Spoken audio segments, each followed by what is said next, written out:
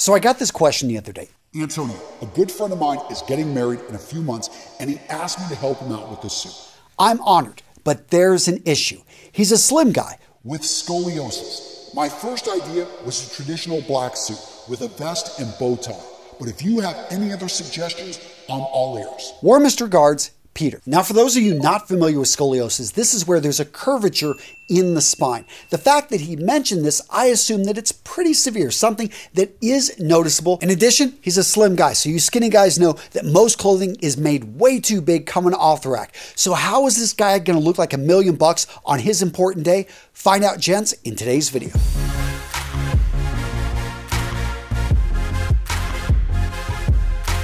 Now, if you've watched more than a few of my videos here at Real Men Real Style, you guys know that I am a right-brained guy, that I like to use tools to be able to figure things out, to make things easy. So with that being said, let's go right to the style pyramid. Starting off at the top, we've got the cut. This is going to be the fit of the clothing, how it's going to fit on your particular body and how it's going to complement your build. Next up, we've got the construction of the garment. This is going to be the fabric. This is going to be the build quality. This is all the details, the materials that go into making what you're wearing. And for the base of the pyramid, let's talk about communication.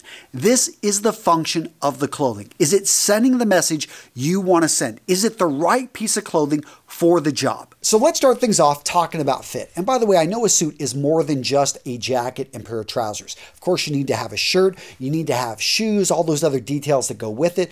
But I think focusing in on the suit and the fit of that suit is going to be the most important thing because it can be the hardest thing to get right. Now, you've got a few options. You can look at bespoke, you can look at custom, or you can look at off the rack. Now, off the rack has a lot of things going for it. First up is the suit is out there, you can get it quickly, and if you find a skilled tailor, you can actually get this adjusted to fit the body reasonably well. It all starts with what you have to start with, because you can walk into a store and if they've got tons of options, you may find something that fits really well and just needs a few minor adjustments. That being said, you can also find off-the-rack suits incredibly inexpensive. You may have something that was handed down to you. You may have something you can pick up in a thrift store for a few dollars. Or you may go into a box store and find a steal, something made in Italy of high quality for just a couple $100. So it sounds like off-the-rack's the way to go. Not exactly. This gentleman sounds like it's a little bit hard to fit. Besides being slim, he's got that scoliosis, and depending on the severity of that, we may want to look at either made to measure, also known as custom, or bespoke. So bespoke, this is going to be the complete opposite of off the rack. This is where every single piece is made individually for the man. Bespoke comes from the term spoken for. Then this is when you walked in, you chose the fabric, they cut the fabric, and then over a period of weeks, sometimes even months, they would actually build the suit. Seriously, a bespoke suit can take 50 to 60 to sometimes well over 100 hours to make a single suit. While, that stuff off the rack, oftentimes in a matter of hours. That being said, again, you can get some great deals off the rack, but if you're very difficult to fit, like this gentleman, not only does he have that little bit of curvature, but he's thin, we may want to look at a hybrid, and that is made to measure, also called custom. Made to measure they don't make every single piece for the individual, but they do actually bring different pieces together. So they can actually make something that's going to have a little bit higher armholes, which would be great for him because he's thin. They'll have slimmer sleeves. So that, again, is going to work with his slimmer build. The overall design of it is going to be made for the slimmer individual. Made to measure, if you can imagine, that's where they take all these pieces and they can create thousands and thousands of outcomes.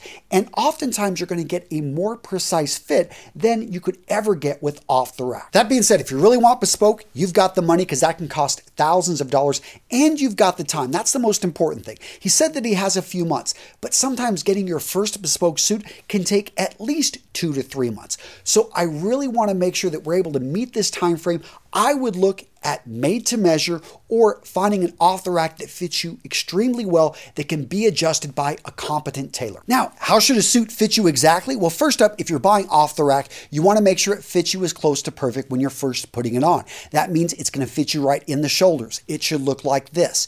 In the torso area, it should look like this. You want to make sure the length is correct, so it should be approximately this length. Now, if you're specifically interested in how a suit should fit, I'm going to link to a video down in the description where I go into a lot more detail, along with an infographic that breaks this out easy to understand so you can find the perfect fitting suit, or if you're getting your suit adjusted, you can get it to fit perfectly. Now let's talk about the construction of the suit. That's going to be the fabric, the materials, everything that goes into the build of the suit and the style of it. So the easiest yet hardest way to spot a well-constructed suit is to look for one with a floating canvas.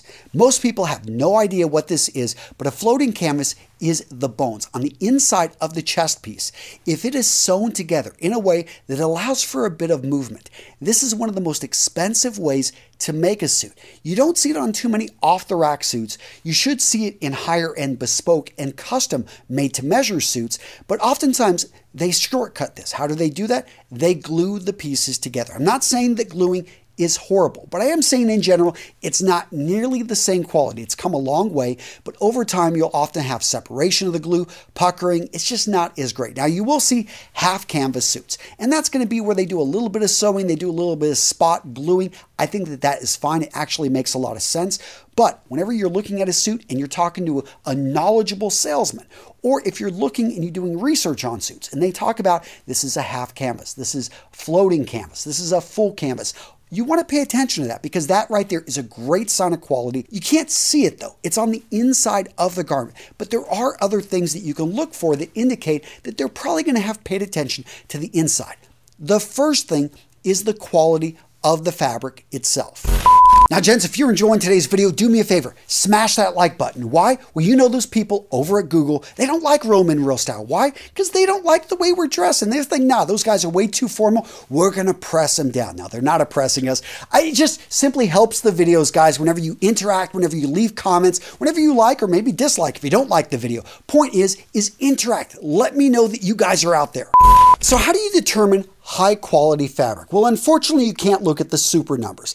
I know some people say, oh, it's a super 220, therefore it should be really high quality. Not exactly. That information, those numbers are not regulated. So one company's super 220 could be another company's super 120.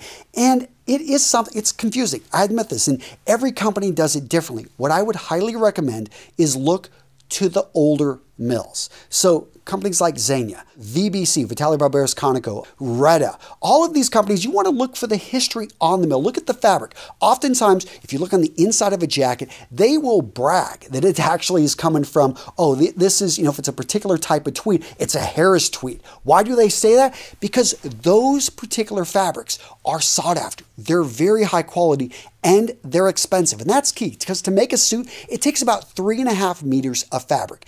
And if every meter of fabric is costing them $50, $100, $200, $1,000. Yes, there are fabrics that are $1,000 a meter. So the base material costs $3,500. You know that suit that you're getting charged maybe like $10,000 for, which I know is extremely high end.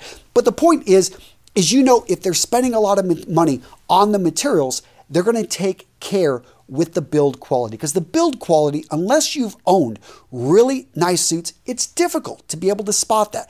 But I do recommend go into the best men's store in your area and try on that $1,000 suit, that $2,000 sports jacket, those $500 shoes. Why?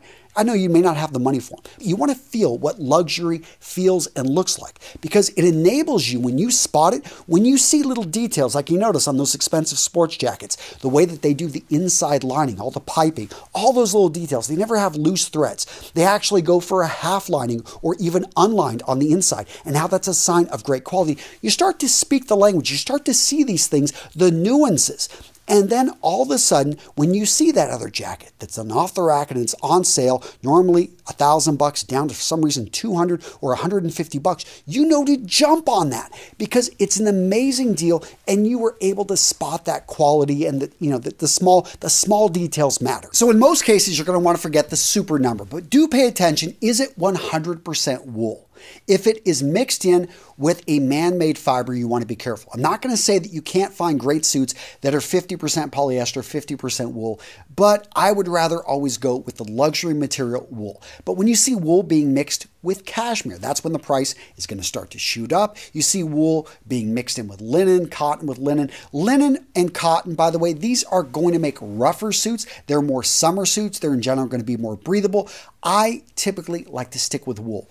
worsted wool in particular. That's going to be the finely woven wool that gives a really nice sheen and is the type of suit that you're looking for. He said a black suit, and this is something I would be careful of. Yes, black suits are predominantly the most commonly sold suits out there, but in my opinion, they have a stark contrast in there. They just don't look as great, in my opinion, of charcoal gray. It's much more versatile. Or go with a dark navy. And I know this is your wedding suit. A lot of people think they need to wear a tuxedo, black tie. No, you don't on your wedding day, even though it seems like everyone's pushing at the rentals and stuff. I would say go with a timeless suit. Why? Because you can use it again and again. You can get your money's worth out of this thing. You can use it as an interview suit. You can use it as you're going to attend a wedding. You need to look good. When your little girl in a few years, is getting baptized, you can wear it to the baptism. Suits are incredibly versatile, but tuxedos, black tie, that stuff is more relegated in our society. And maybe you're in New York and you've got more opportunities, but the vast majority of people will only have a few opportunities in their lifetime that they can ever wear black tie. I recommend going with the suit because even if you're a master electrician or you're a plumber, your little girl's going to get married someday. Your son is going to have that graduation from the Air Force Academy, and you're going to want to be there looking good, feeling great, and to show him that dad can get dressed up. And that's when that suit's going to come in handy. Now, I know that may be thinking too far ahead, or for some of you guys, just maybe a few years, but I do think that finding and investing in the right suit, it's an investment in yourself, but make sure, don't go with anything super light colored. Don't go with anything super bright. You don't need to go with any outlandish patterns, just simply something that's going to fit your body and something that is styled classically. So now let's talk about the style of the suit. 1 button, 2 button, 3 button. Are you going to go with a double-breasted and then all the different options you have there? Keep it simple, guys. A 2-button suit is what 99% of you guys should start off with. 3 buttons? Well, maybe. And I think there's some great options. I think 2.5, which is basically a 3 button. It's not made to be buttoned up at the top. The lapel rolls over a bit, is a great look. But for the vast majority of men, going with a 2 button is perfect. You're going to see 1 buttons occasionally, especially for shorter guys. You're going to see it on black tie as well. 4 buttons, I think, are, they're an abomination. Don't even touch those things. Double-breasted. I think if you've got 7 or 8 suits already and you wear suits pretty often and you understand what a double-breasted is going to do for your wardrobe, go for it. Start off classic, a solid color, but double-breasted is more for the guy that owns quite a few, and they are a very small percentage of suits out there. Most of the time, you got to have them actually custom made. Let's look at the other style options. If you're buying it off the rack, most of this is already going to be determined, but you want to make sure that you're not buying anything that doesn't have, again, incredibly excessively wide lapels, especially if you're a thin guy. You want to go for thinner lapels. You're looking in general for notch lapels. That's one style. You're going to see sometimes peak lapels on a single-breasted jacket. Peak lapels originated on double-breasted jackets, and really that's where they belong. But I do think that it's a little bit more fashion-forward, and it's fun. I've got a couple single-breasted jackets with peak lapels, and that looks good. Shawl lapels. You're going to see this on black tie. I don't really think it looks that great on suits. You'll see it on sweaters occasionally, like sweater vests or sweater jackets. I think that looks fine. You'll also see them occasionally on a double-breasted, but again, in the black tie realm. Now, pockets, you want to go for 2 flat pockets. You want to make sure it's got a breast pocket, usually over on the left side, and the back of the jacket. You're going to see double vent, single vent, and sometimes no vent. No vent is more of an Italian look. I don't recommend it for most men just because it can make the suit a little bit more constricting and tight. The single vent is the cheapest vent that's manufactured. I try to avoid it because I do think it looks bad when you put your hand in your pocket. All of a sudden that back opens up. The double vent is, in my opinion, where it's at. It costs more, and it's a sign of a higher quality made suit. Now on trousers, in general, you're going to want to avoid pleats. Go with pleats if you're a heavier guy, if you're going to wear the trousers higher. And that's where pleats are actually at home, whenever trousers are worn at the natural waist. You're going to find this only pretty much on custom trousers, because those trousers have to just be made with more material. They're overall going to be held up with suspenders. It's a different cut of build. But if you're a heavier set guy, consider it, because they're incredibly comfortable and they're going to give you more freedom of movement. Now, when it comes to, I actually like the base of my trousers. I like to have, a pair of, cuffs. I just like the way it looks, but I get it. Most guys don't.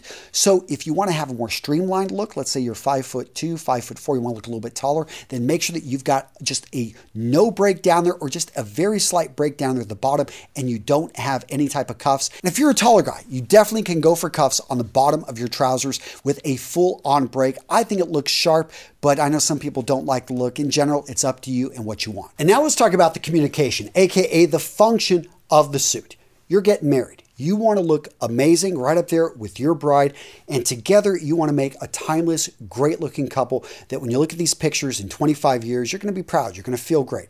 And that's why we're putting together this outfit. What I would recommend, again, is going to be a dark color. You don't have to go with black, charcoal gray, medium gray, navy blue. All of those are going to work. Really just see which one up next to your skin. If you're an older guy, I think navy works better. If you're a really young guy, 20 years old, I do think that charcoal is going to make you look a little bit more mature. Those are the small details.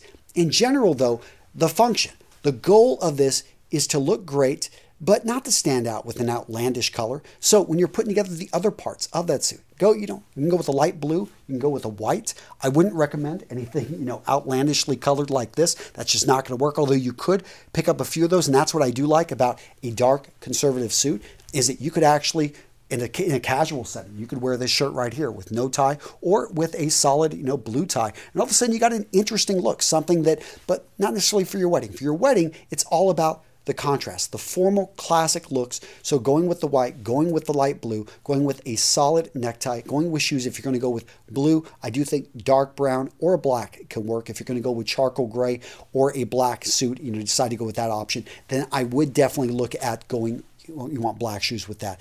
With the vest, you said a great thing about the vest, and I think this is a solid option.